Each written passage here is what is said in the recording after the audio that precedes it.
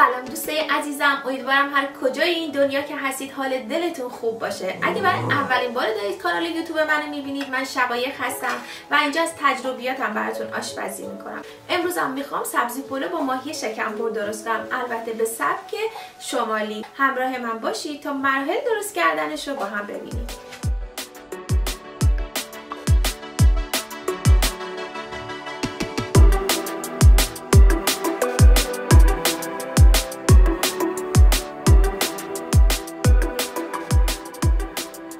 عزیزم، برای درست کردن ماهی شکمپر احتیاج به ماهی داریم که من از ماهی آزاد دریا استفاده. اینجا به این ماهی ها میگم ماهی آزاد که خیلی شبیه ماهی سفید خودمونه. برای اینکه بدونید ماهیتون تازه است یا نه، یه روشی هست که ما شمالی ها اینجوری انگشت روی ماهی میذاریم. اگه انگشت اون فرو رفت یعنی این ماهی تازه نیست، ولی انگشت اون فرو نرفت و همینجوری نشون داد یعنی این ماهی تازه است. مثل ماهی من که الان خیلی تازه. موادی که من میخوام باهاش ماهیمو مزه‌دار کنم: زردچوبه، نمک، یه مقدار کم گلپر و سیر تازه است. اولین کاری که میکنیم باید حتما ماهیمون رو مزه دار کنیم که حدودا یه نیم ساعت تا 40 دقیقه بذاریم توی یخچال بمونه تا مزه خوبی بگیره. موادی که داخل شکم ماهی میذارم، من از گردو که من گردوامو از قبل خورد کردم تا وقتی ویدیو زیاد گرفته نشه، یه دونه پیاز درشت که پیازم خورد کردم و آماده است، چند تا حب سیر، 1 یا 2 قاشق رو به انار، یه مقدارم انار ترش که من انار ترشم دون کردم و آماده است. از لیموی ترشم استفاده میکنم. شما اگه نارنج داشتید میتونید از نارنج استفاده کنید، مثلا اینجا نارنج پیدا نمیشه. من چون نارنج ندارم از لیموی ترش استفاده میکنم و همینطور سبزیجات محلی که چوچاق و خالواش و محلی گیلانه که من خوش شدهشو دارم. شما اگه نداشتید میتونید از جعفری و گشنیز و نعنا استفاده کنید. الان اولین کاری که میکنیم ماهیام رو مزه دار. من همینطور که میبینید شکم ماهی از قبل خالی کردم و تمیزش کردم، حسابی شستم و الان آماده است و با زردچوبه و نمک و فلفل حسابی ماهیمون رو مرینت میکنیم. همینطور داخل شکم ماهی هم خوبه که حتما قشنگ نمک بزنید و مزه دارش کنید.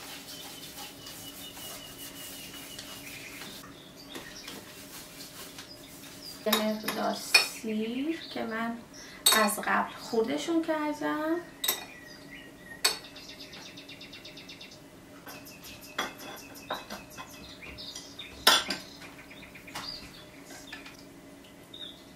یه مقدار لیموی تازه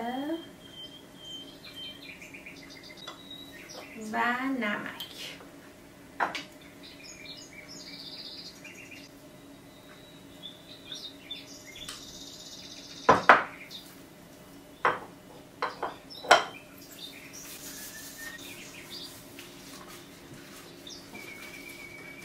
به همه جای ماهی این زردچوبه و نمک و فلفل و لیموی تازه رو زدم. خب من الان ماهی رو میذارم توی یخچال تا نیم ساعت بمونه تا حسابی مزه دار بشه. تو این فاصله مواد داخل شکم ماهی رو آماده میکنیم. برای درست کردن داخل شکم ماهی من از گردو استفاده میکنم که گردو رو از قبل خورد کردم و آماده است. تقریبا باید در این حد گردومون خورد بشه، مثل گردوی فسنجون.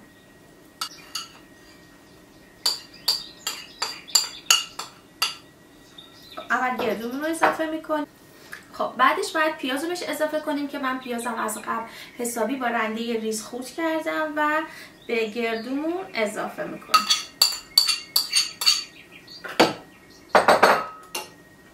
همینطور 2 تا حب سیری که خورد کرده بودم من بهش اضافه میکنم و از این رب انار. اگر رب انارتون خیلی ترش نیست میتونید یه مقدار آب نارنج بهش اضافه کنید، ولی آب انار من خوبه. حالا من میخوام دونه انار بهش اضافه کنم. این انار ترش خیلی خوشمزه‌اش میکنه. شما اگه داشتید دونه انار ترش میتونید به این موادتون اضافه کنید و یه مقدار گلپر خیلی خوشمزه‌اش میکنه، حتما از گلپر غافل نشید و یه مقدار کم هم شده بهش گلپر اضافه کنید. همینطور خالواش و نعنای خشک و یه مقدار سبزی چوچاقی هم که داشتیم اضافه میکنم و خوب این مواد رو با هم مخلوط میکنیم.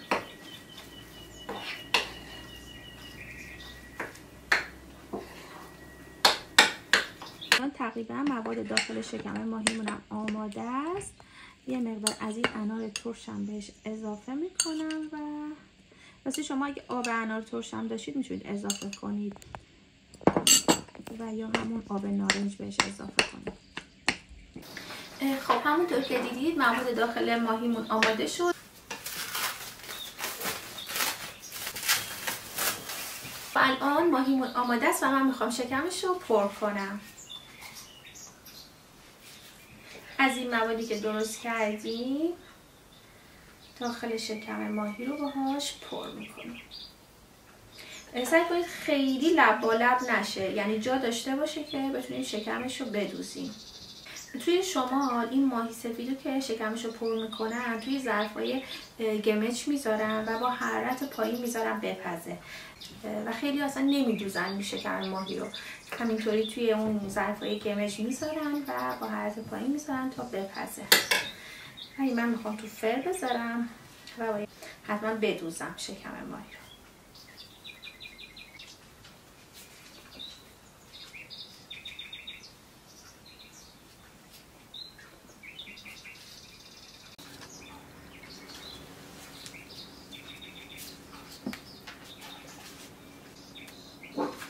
همونطور که میبینید یه دونه از ماهی رو من شکمش رو دوختم و تموم شد. الان اون یکی رو پر میکنم و بهتون نشون میدم. ماهیمون رو از این مواد پر میکنیم.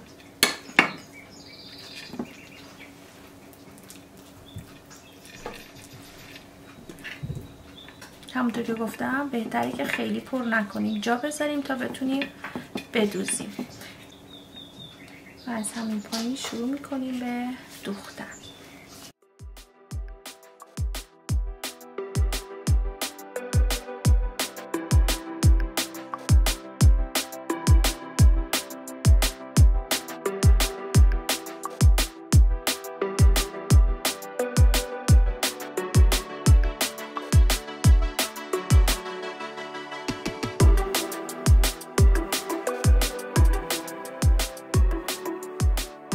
خب دوستان همونطور که دیدید من شکم ماهی رو دوختم و الان آماده است تا بذارم تو فر. فقط یک مقدار آخرش یه مقدار از این رب اناری که داشتیم و به سطح ماهی میمالیم تا یکم خوشمزه ترش هم بکنیم.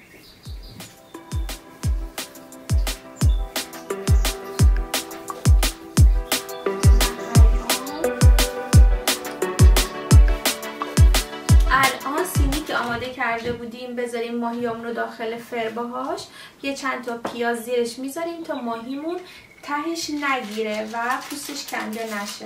به همین شکل ماهیمون اصلا تهش نمیسوزه و کنده نمیشه. اگه این کار نکنید احتمالش هست وقتی که پخت و آماده شد وقتی از فر دارید در میارید پوستش بچسبه به ته ظرفتون، ولی اینجوری دیگه اون ریسک رو نداره. یه مقدار روغن روش میریزیم و میذاریم داخل فر. حدوداً 40 تا 45 دقیقه بستگی به دمای فرتون داره برای این ماهی کافیه. خب من الان میذارم داخل فر، وقتی آماده شد بهتون نشون میدم.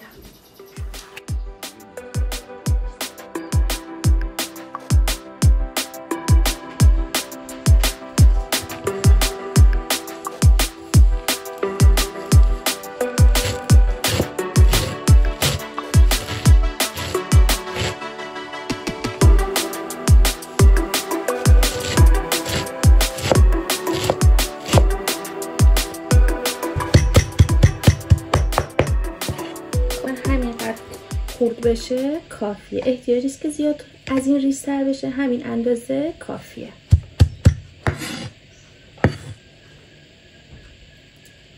خب دوستان عزیزم همونطور که میبینید برنجمونم الان آماده است و من میخوام برنج آب بکشم.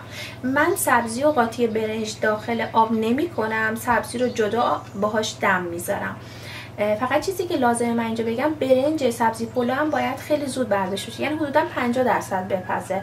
سبزی که ما باهاش برنجمون رو دم میذاریم خودش یه مقدار رطوبت داره، اگه برنجمون خیلی بپزه باعث میشه که وقتی سبزی رو باهاش قاطی کردیم برنجمون شفته بشه. به همین خاطر ما برنج رو زود برمیداریم. الان این برنج آماده است و من این برنج رو الان آبکش میکنم. خب من برای تحریک سبزی پلو فقط یه مقدار ته قابلمم روغن میریزم و برای اینکه تحریکم خوش رنگ بشه زردچوبه میریزم و اصلا چیز دیگه بهش اضافه نمی کنم، چون تحریک سبزی پلو هم خیلی خوشمزه میشه. کنیم به مخلوط کردن برنج با سبزیمون. همونطور که گفتم من سبزی رو با برنج دم میذارم و اصلا قاطی برنج تو آبش نمی کنم. خب سبزی پلویمون هم که شفید و گشنیز و جعفری و تر است. از اونجایی که من تره نداشتم و اصلا اینجا تره پیدا نمیشه به این راحتی ها، 2 تا حبه سیر تازه رو خورد کردم و قاطی سبزیم کردم. الان دارم به هم میزنم تا اون سیری که داخلش خورد کرده بودم قاطی سبزیم بشه. خب وقتی که برنج رو ریختیم به همین شکل سبزی و لابلای برنج قاطی میکنم. اینجوری خیلی سبزی پلومون خوش رنگ و خوش طعم میشه. مقدار سبزی هم دیگه بستگی به خودتون داره دیگه. دوست دارید برنجتون خیلی پر سبزی باشه، سبز باشه، دوست دارید سبزیش کم باشه، دیگه بستگی به خودتون داره که چقدر سبزی داخلش میریزید. ما شبای یلدا همیشه سبزی پلو با مرغ یا با ماهی داشتیم. قشنگ یادم مامانم سبزی پلو رو که درست میکرد وسط سبزی پلو یه دونه مرغ درسته میذاشت. من حتما یه بار اون سبزی پلو با مرغ درسته که مامانم درست میکرد و لاش میذاشتم براتون درست میکنم. البته اونا رو شب سال نو برامون درست میکرد. خب همینطور که میبینید الان من تقریبا همه سبزی رو با برنج قاطی کردم. مال من تقریبا برنجم پر از سبزی شد، یعنی حسابی شد سبزی پلو دیگه. این قدم سبزی اضافه اومد. البته من 3 پیمانه برنج ریخته بودم با نیم کیلو سبزی و در انتها یه مقدار شیفید خشک میریزم. این شیفید عطر خوبی میده. همین مقدار کافیه. یکم روغنم روش میریزم و درشو میذارم و اجازه میدم حدوداً 40 تا 45 دقیقه تا برنجم دم بیاد.